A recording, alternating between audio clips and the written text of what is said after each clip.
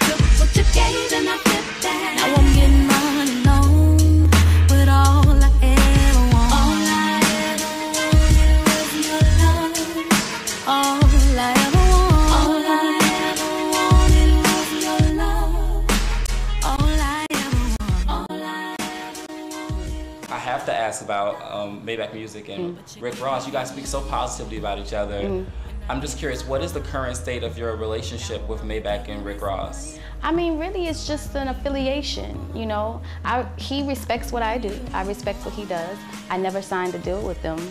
You know, when he needs me, he calls me and I work with him. When I need him, I can call him and he'll do things for me and the rest of the guys. You know, it's just an affiliation. Probably gonna go to the show tonight. You know, it's just an affiliation. And it's good to be aligned with people that are doing really well in this business. I've had that opportunity to align myself with Raphael Sadiq early on in my career. So certain people will, you know, pull me on and be like, oh, she's dope, let me help her where I can. And he's one of those people.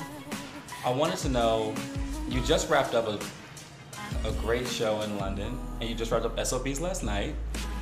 What's your favorite part of performing? It's nothing in between me and the people. There's no computer, there's nothing. It's just me and the people. Like, you know, you have social networks and you can connect with people there. But when you're looking eye to eye to someone and they're singing along with your music, or you hit a bad note and they make a little funny pet face or whatever, you're just connecting one-on-one with the people in the audience, and I love that. That's my favorite part. Do you have a favorite social media outlet that you use to interact with people? I think I like Instagram the most right now. It's like slash between Twitter and Instagram, but that's the only two I really conduct myself. Otherwise, it's somebody else, like just kind of feeding what I do in Instagram and Twitter into the other ones. You talk about pretty chords, singing pretty, and then getting on stage and then providing so much more to the performance. What are some of the emotions you provide outside of just providing a pretty sound to get it in their hands, to get it in their ears? Well, but I try to come from my point of view in writing is normally, you know, not as R&B. Okay. You know, I kind of try to write from the point of view of more like a rap record. You know, my conversation on the record is not just all super lovey-dovey. You know, like on All I Ever Wanted, I'm talking about, you know, a man that wants to give me money to compensate for the love I'm giving to him. He doesn't want to extend love back. Okay, so if you're giving me money, I take your money, I flip your money, I make my own money. What do I need you for? Because you're not trying to give me love. That's not subject matter that most people would talk about. It's going on all the time, you know, especially, I don't know if guys deal with that with women, but women deal with that with guys. It's like, you know, well, I pay everything and blah, blah, blah. I'm going to cheat all over you, and what you going to do? Because I'm just going to give you money. It's like, dude, anybody can get money. Money is not that big of a deal, you know? So I just try to approach the subject matter more realistic to what's really going on in people's life, you know? I can sing about being pretty because I'm pretty, but that's not that big of a deal, you know what I'm saying? Like, that don't move me. That's not, you know, to brag about myself in a record doesn't move me. To just sing about going to parties and stuff like that, I don't really do that anyway. That doesn't move me. People are living real lives. So when I go on stage, I'm 100% myself. Hopefully someone can relate to that. When I go approach to write a record, I'm 100% myself. Hopefully somebody can relate to it, but I'm not here to try to make you. You either get into it or you don't, and I think that's something people kind of take to, you know, in my music, that it's like, okay, it is what it is, you know, she is who she is. And I find that people either like it, especially my stage performance, they either like it or they don't.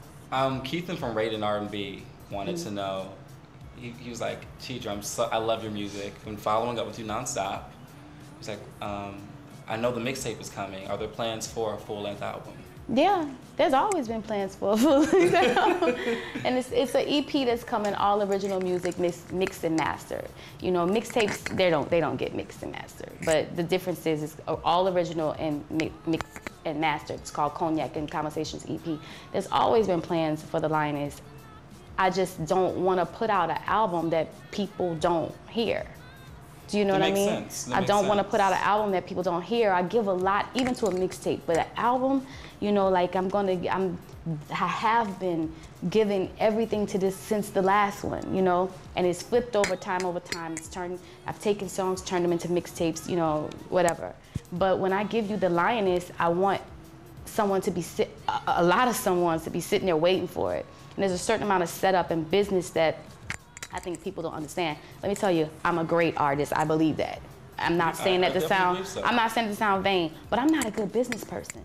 And in this business, you have to be, it's a music business, you know, so you have to be very good at music and business, which is kind of freaking awkward because most people that are good at music, that's an out-of-the-box thing.